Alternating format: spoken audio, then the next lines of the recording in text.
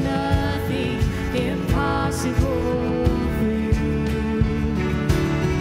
When all I see are the ashes, you see the beauty.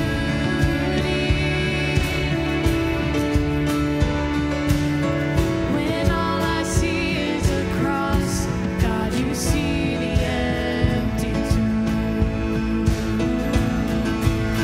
So when I find I'll fight on my knees with my hands lifted high. Oh God, the battle belongs to you. And every fear I lay at your feet, I'll sing through the night. Oh God, the battle belongs to you.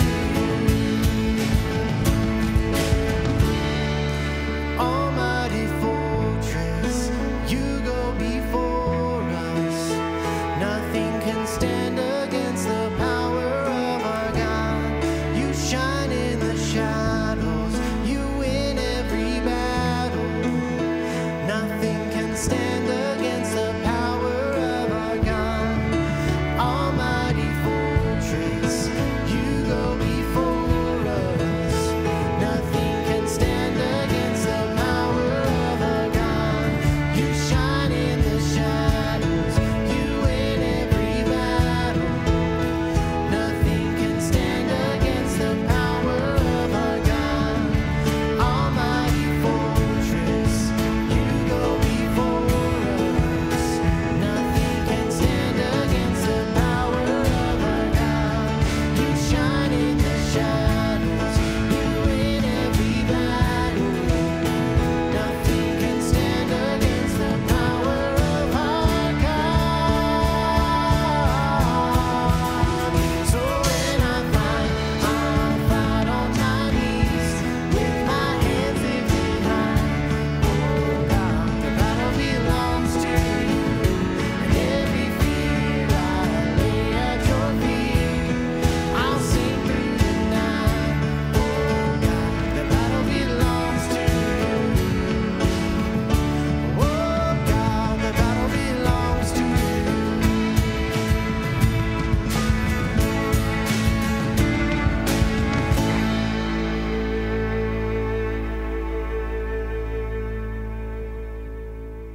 Welcome to the online service for Bridges Community Church. My name is Nate. I'm one of the pastors on staff here at Bridges, and we'd like to welcome you and say thanks for joining us. If you're new to Bridges, we would love a chance to connect with you. So if you could let us know you're here by clicking the link that says new to BCC, click here. Fill out the little form, let us know that you were here, and this week one of our pastors will reach out and find out how we can be praying for you, how we can answer any questions you might have, or find out how we can help get you connected to our community. Later in today's service, we're also going to have an opportunity where we're going to take communion together. So if you need to, pause the video for a moment and get some juice or some wine and some bread or a cracker so we can have that time all together wherever you are right now, whenever you're watching this. But until then, let's take some time right now to sing together as we worship.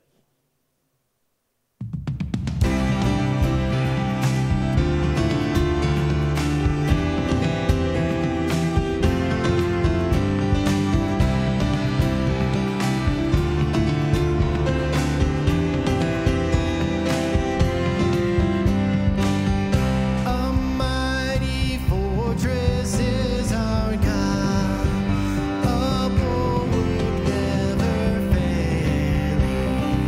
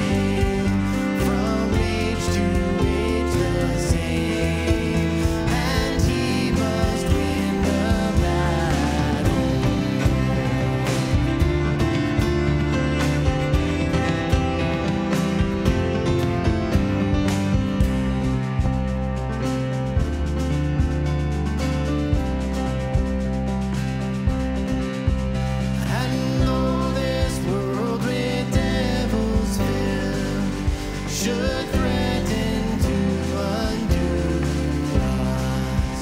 We will not fear, for God hath willed His truth to triumph through us. The Prince of Darkness grim, we tremble not for Him. His rage we can endure, for lo, His doom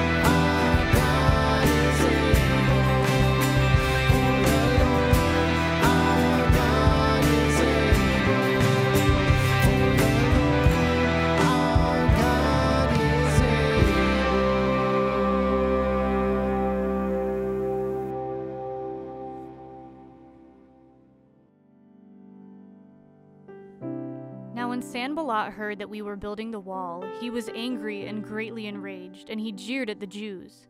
And he said in the presence of his brothers and of the army of Samaria, "What are these feeble Jews doing?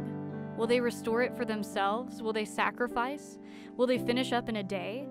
Will they revive the stones out of the heaps of rubbish and burned ones at that?" Tobiah the Ammonite was beside him, and he said, "Yes, what they are building, if a fox goes up on it, he will break down their stone wall. Hear, O our God, for we are despised. Turn back their taunt on their own heads and give them up to be plundered in a land where they are captives.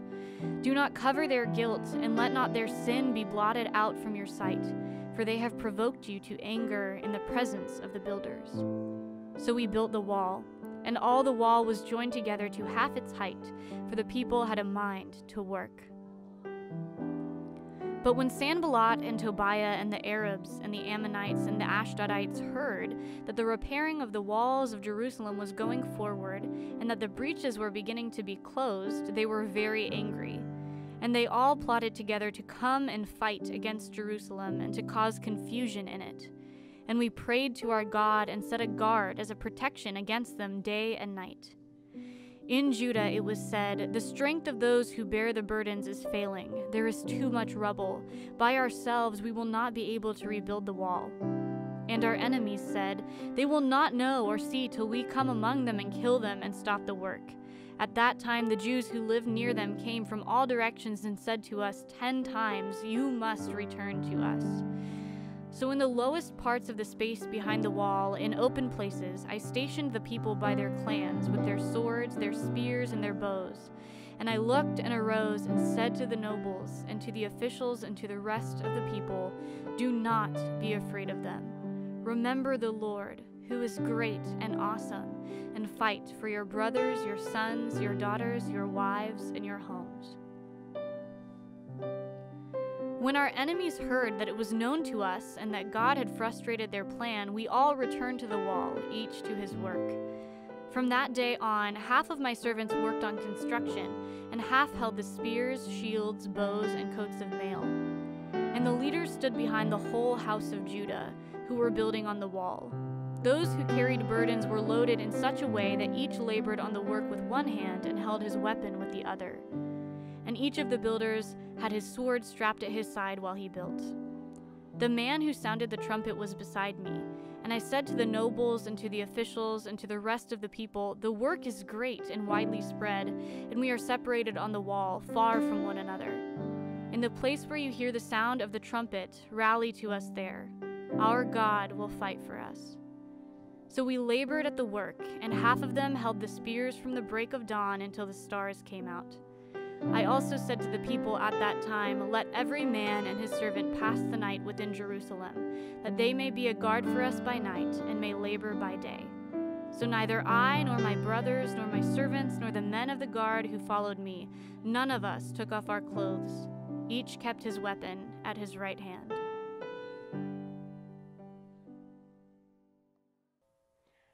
Probably all of us have gone through a season in life that was exceedingly difficult, almost like there were forces conspiring to take us down. Maybe, like in the Nehemiah text we just read, the season was difficult because people were actively working to make us fail. When we were in school, we called people like that bullies, right? They would hurt us either physically or emotionally. And I think most of us probably assumed that when we grew up, we wouldn't have to deal with bullies anymore. But as it turns out, the bullies grew up too, didn't they? And not all of them matured or met Jesus or were able to work through their insecurities. So some of them remained bullies after they grew up, and they can oppose us at certain times. But opposition doesn't always come in the form of actual people. Your opposition might feel more like a chronic illness that you can't get past. Might be a series of unfortunate circumstances. You know, you get in a car accident and then you get laid off, and then your dog dies. And you're like, Really? Did it have to be Rover too? Like, did on top of everything else, did Rover have to die as well? Hey, God, why is life out to get me lately? We've probably all been there at some point. We'll probably be there again. And whether your opposition is from an actual person or it just seems like you can't catch a break lately, Nehemiah shows us how to respond. Nehemiah was up against opposition that wouldn't relent, wouldn't go away. Nehemiah had been granted permission by the Persian king Artaxerxes to rebuild the walls around his ancestral home so it could be a functioning, thriving city once again. But there were local authorities who did not like Nehemiah rebuilding a city in their territory. They didn't want Nehemiah messing up the power structure in the region. So first, they ridiculed Nehemiah. They insulted him. We see that even in the text that we just read, verses 1 through 3. But when that didn't slow down Nehemiah, they came back with force, starting in verses 7 and 8. And at that time, Nehemiah's people started to lose heart. It looked like the opposition was going to win. Verse 10 there, Nehemiah's people's strength is failing. Verse 11, they've been listening to the threats, and it's really rattled them. It's gotten to them. The tide is turning. It looks like the opposition might get a foothold here. So Nehemiah can't do nothing. He must face this opposition. He can't ignore it. He has to deal with it somehow. So today we will look at what Nehemiah does. How does he handle it? It turns out that Nehemiah has a triple threat defense against opposition. And that sounds pretty good, right? We want to know, what can we do with our opposition? What do I do with the bully? What do I do when forces are conspiring against me? How do I get through that? So we'll see Nehemiah's triple threat defense, and then we will also see the place for vengeance. We'll see Nehemiah's triple threat defense against opposition, and then we will see the place for vengeance. So first, Nehemiah's triple threat defense. Pray, take action, and encourage. Pray, take action, and encourage. Pray, take action, and encourage. We'll discuss praying and taking action together, and then we'll talk about encourage separately. So Nehemiah is able to maintain an important nuance which actually trips up a lot of Christians. He displays belief in both the sovereignty of God and, at the same time, the need for human action. He says, verse 9, we prayed and we set a guard. Or verse 20, when you hear the trumpet, run to that spot and God will fight for us. So Nehemiah says, God is going to save us, and we need to take action. We need to run there, but God is the one who's going to be doing the fighting. Nehemiah holds both of these without contradiction. Unlike us, who sometimes can kind of fall into one extreme or the other. Is it us doing it, or is it God doing it? Some of us will say, all we need to do is pray. We're just going to pray and trust that God will fight for us. We don't need to send reinforcements to wherever the battle is most intense. We actually, in fact, don't need to have soldiers at all. We can just pray, and God will handle everything. It's the classic student who says, I don't need to study. All I need to do before a test is pray. Right? Or I don't need to see a doctor. God will heal me. Nehemiah isn't that guy. He knows he needs to take action. On the other hand, he knows God must intervene. So he prays. And he has complete confidence God is the one who will give him the victory. And when they actually get the wall finished over in chapter 6, God is the one who gets the credit. Nehemiah, in fact, even notes that the opposition of all people realized that God must have been the one doing the work for it to be completed in the way that it was completed. So it is both God makes a way and we work as hard as we can. Both. Always. I don't know which one of those come more naturally for you, pray or work. But in my experience, people can tend to lean in one direction or the other, right? Some people tend to say, there's no time to pray. I have got to work. And other people lean back and say, oh, the only thing that can help us is prayer. We don't need to waste our time with all this other stuff. What we really need to do is pray. But both of those sides fall short. If you remain true to Scripture, you cannot collapse one of those into the other. God really will provide the victory. And you really need to move in order to see it. It has to be both, not one or the other. So let's just think about us here as a church and what we're trying to do, our mission. We want our community around here, Silicon Valley, we want them to encounter Christ, right? That's number one mission. We just had a change of leadership and we're about to be gathering back together again in the near future. So right now is a very, very natural time to evaluate what is the most effective way to present Christ to our community so our community can know Christ, right? Our community doesn't know Jesus. We want them to know Jesus. What's the best way to do that? Fortunately, other churches have asked that same question, and we can learn from them.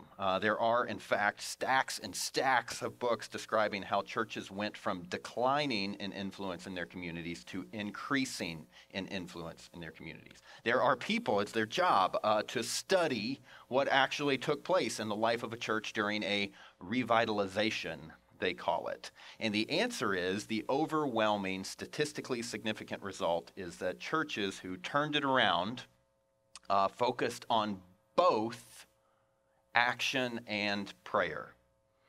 They took real actions, such as training their people how to talk about Jesus with their neighbors and coworkers, like outreach training. We're going to do that, by the way. That'll probably be our next 40-day focus, a year from now, because we'll have to write it and film it. But before then, we will have interactive events to gather information from you, because we need to listen. Like we want to hear what are your everyday conversations? Because if we know what actually takes place in your life, then we can best prepare you for how to interact in those specific conversations. So we're going to do that. In addition to training like that, churches that switched from decline to incline also paid attention to things like how they interacted with their guests, how they followed up with them, paid attention to the quality of their service, right? Like if your sound system screeches like nails on a chalkboard, or you can't hear the people, you can't hear the preacher, there will be less people in your sanctuary, right? There is a correlation between the quality of your sound system and the number of people who will sit and listen to your sound system, right? That's why I'm glad we have a really good sound system and really good people to run it. It matters what we do, the physical actions we take, they matter. Nehemiah says, let's put people on the wall. When you hear the trumpet, everyone run to that spot and reinforce it, right? What you do matters. At the same time, praying matters. Do you know the most consistent factor across all of these church revitalization studies? Prayer. Very consistently. Churches that have experienced a revitalization are churches that placed an emphasis on prayer. And churches that stayed in decline did not have such an emphasis. Prayer matters. I know all of our life groups pray every week, and you probably pray individually, and we need to keep doing that, because prayer matters. It measurably makes a difference, right? But in addition to our normal rhythms of prayer, I want to draw attention to a special prayer group of ours that meets at Wednesdays at noon on Zoom. You can find that information on the little button to the side of this video labeled "If My People Pray," or you can find the Zoom link in our list of online groups. This is a group that has decided to gather weekly explicitly for the purpose of praying for our church, for the pandemic, for our country, and we'd love for you to be a part of that. Both prayer and action are necessary when you face opposition. Both are necessary. Okay, don't try to be all spiritual and downplay the importance of action, right? Your opposition, whatever you're facing, likely will not go away unless you do something. But at the same time, you can't rely only on your action, right? It can't be this pull yourself up by the bootstraps. You can't downplay the importance of prayer. You have to be dependent on God. You got to have both, right? You have to have prayer and action. Okay, third aspects of Nehemiah's triple threat defense against the opposition. He had prayer, action, and now he has encouragement.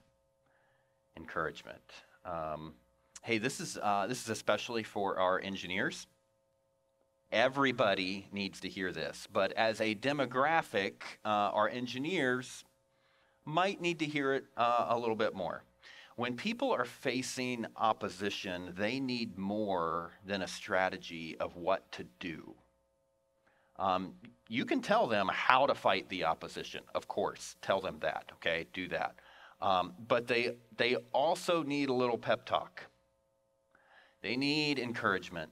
They need someone to come alongside them. Nehemiah says, verse 14, don't be afraid, right? Take heart. God is with us. We're all here together. He calls people from another area to be with the people who have kind of lost hope. When you're going through something challenging, how much of a difference does it make for someone to say, I know the world out there is raging, but you aren't alone. This whole thing may come crashing down. I really don't know, but if it does, it's going to come crashing down on us together, not you by yourself. If someone tells you that, pretty instantly you feel better. Even if they haven't told you a plan for how to fix it yet, just that someone is there and is kind of propping you up, it's better. There was a study of people who had been directly affected by the September 11th terrorist attacks, and the researchers wanted to know, after a major trauma like that, what are the factors that enable people to rebound and return to normal life, right? Like I can go to work, I'm not terrified to leave my house, I can function as a balanced person again after a tragedy of that magnitude. What actually helps people move on? Number one factor that enabled people to resume normal life. If they felt like they had someone significant in their lives. If they had someone they could call when they were confused or angry. If they didn't feel alone. Number one factor. More than whether they saw a counselor, more than if they maintained exercise, more than their age, gender, education, income, more than any of that, most influential factor in whether they could resume normal life. Did they have someone? Was there someone there they could share their struggle with? Were they walking through this together with someone? When you face opposition, it takes more than a game plan. It takes more than action. It takes more than prayer. You need someone walking along beside you, holding you up, saying that they're holding you up. So 2 questions. Do you have someone who supports you? And are you supporting someone else?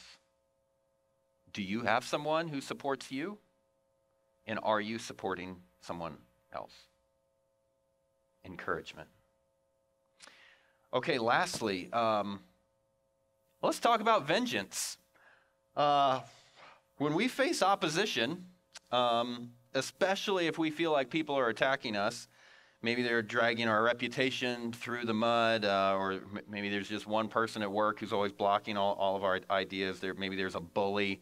Our tendency, let's admit this, we want some vengeance, right? And this is a safe space. We can admit it, right? We're all terrible people, all right? We'll get that on the table. We want our opposition to pay, right? We want them to suffer like we have suffered, even over small things sometimes, right? Like someone is walking across the street in front of your car at a super slow pace, right? It seems like they are just intentionally blocking you as they kind of meander through the crosswalk just all day long here. They even have a little smile on their face, right? They seem to enjoy preventing your car from moving forward.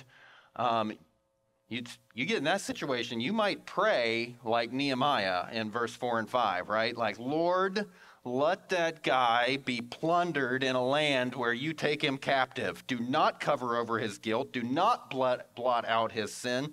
Let your terrible wrath fall on him and all of his descendants forevermore. We're out for blood sometimes. Nehemiah prays not only that his enemy would be wiped out, but also that they would go to hell, right? Do not remove their guilt, he prays. Have you ever prayed like that? Dear Father in heaven, I not only want that guy to be fired from his job, I want him to burn forever. May he rot in agony out of your sight. And in Jesus' name, amen. Do we pray like that? There's a number of psalms like this. They're called the imprecatory psalms, if you want to look them up. What do we do with those? Should we pray like that? Should we? This is why having a comprehensive understanding of the Bible is such a necessity. Seeing the Bible as one story from beginning to end. Like, how does it all fit together? How does one part inform every other part? I don't think post-Jesus, post-crucifixion, resurrection, I don't think we pray this way anymore. Or I should say more precisely, I don't think we only pray this way anymore. We might start with Nehemiah's prayer, but we end up somewhere else because Scripture ends up somewhere else. Even Nehemiah gives us a hint of where Scripture is going. If you look closely, Nehemiah ultimately leaves vengeance in God's hands, right? He petitions for God to take action, that God wouldn't forgive them, that God would remember their guilt. Even here, 400 or 500 years before Jesus, Nehemiah shows the place for vengeance is in God's hands. Vengeance isn't for us. Vengeance isn't in our hands. It's in God's hands. If someone has wronged you, opposed you, slandered you, you can begin where Nehemiah did, right? Vengeance belongs to you, Lord. Deuteronomy 32:35, vengeance is mine, says the Lord. It's okay to tell God you're angry. Tell God you want your opponent banished away from all that is good for forever, if that's how you feel, but leave the vengeance in God's hands. That's as far as Nehemiah went, and it's an okay place to start. But at the same time, we live like 2,500 years after Nehemiah. We have seen a lot more of the scriptural story play out. So I don't think our prayer should end where Nehemiah's prayer ends, because we know what God ultimately did with the vengeance that was in his hands, don't we? We know God didn't pour out retribution on those who deserve it, but instead God poured out retribution on Jesus, who substituted himself for the condemned. We know Jesus, who instead of calling down curses on his enemy like Nehemiah did, Jesus took the curses of his enemy on himself. Instead of asking God to hold his enemies accountable for their guilt, Jesus paid the price of his enemies' guilt himself. We go back and we read the imprecatory Psalms, we understand, oh, that's what Jesus was doing in my place on the cross. And if I've been excused from the wrath of God, can I really ask God to pour out wrath on somebody else? If vengeance is in God's hands and God took the vengeance that was in his hands to the cross and left it there, maybe I can leave mine there too. If God didn't levy the retribution on me that I deserve, then maybe I can let go of my need to receive retribution. That's the ultimate place for vengeance. In God's hands on the cross. Let yours rest there. Free yourself from it. Let Jesus carry the burden of vengeance for you. And let him put it to death on the cross. Let's pray. Father, thank you for giving us Jesus, who carries all of our burdens, Lord, who carries the guilt that we have incurred, that bore the wrath that we deserve. Lord, I pray that as we focus on him, that our own need for vengeance would melt away. I pray you would give us people that encourage us when we face opposition. I pray we can be an encouragement to others. Lord, I pray that we always depend on you whenever we face opposition of any kind, and that you will give us the courage and opportunity to act in the face of opposition. We pray all those things in Jesus' name. Amen.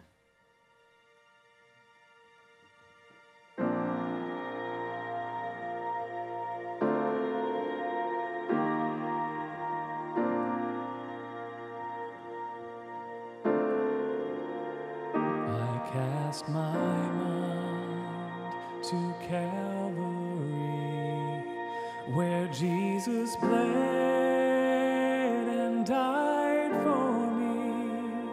I see his wounds, his hands, his feet, my Savior on that cursed tree. His body bound and drenched in tears, they laid him down in Joseph's tomb, the entrance sealed by heavy stone, Messiah still and all alone.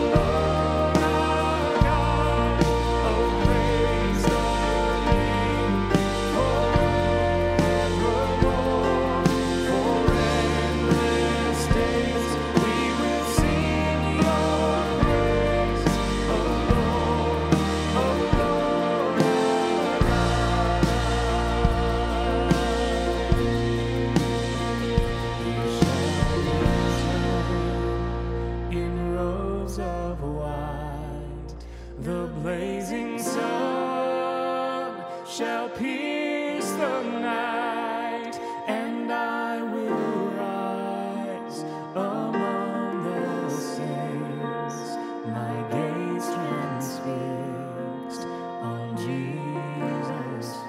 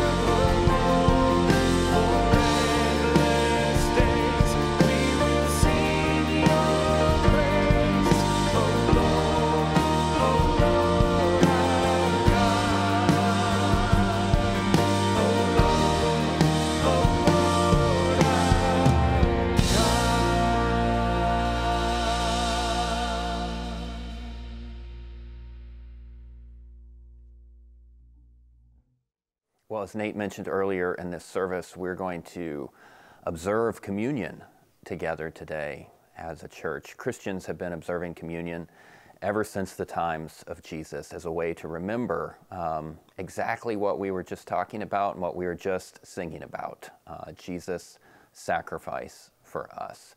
Jesus gave us communion as a tangible representation of what he did for us. At a time that we call the Last Supper. It was on the night that Jesus was betrayed. Jesus met with his disciples a final time, and after the meal, he took the bread and he broke it. And he said, this is my body given for you. And then he took the cup and he said, this is the cup of the new covenant. This is my blood of the new covenant, which is poured out for the forgiveness of sins. As often as you drink of this, do it in remembrance of me. So today, in your own homes, we invite you to gather these elements and remember the sacrifice that Jesus made on our behalf.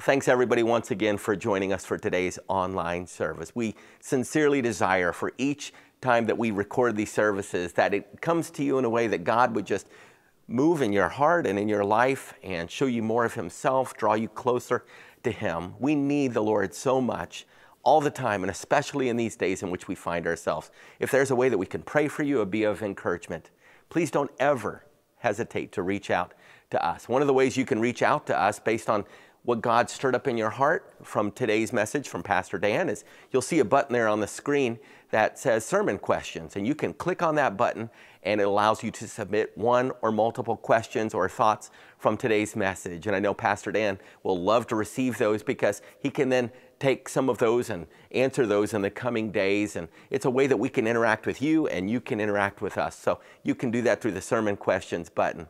You'll also see a button there that allows you to give securely. And anytime we encourage people to give through their tithes and their offerings, this is not a way of you saying, yay, Bridges Community Church, or you're trying to tip God. We do this as an act of service and an act of worship through our tithes and our offerings. God wants us to give the first fruits of what he provides for us. And one of the ways we can do that is through our tithes and our offerings. So as the Lord stirs in your heart, we encourage you to give and to give generously as God has given generously to you. It helps further the ministry of Bridges Community Church, something to which God calls all of us to do, to give, but is also furthering the ministry that the Lord wants to do in the community and in the world around us. So we are so grateful for your tithes and your offerings, and we consider it a privilege to partner with you in this way. We also want to encourage you to see the button there that allows you to easily like and share today's service. You'll also see a new button there that says Serve at BCC or Serve at Bridges.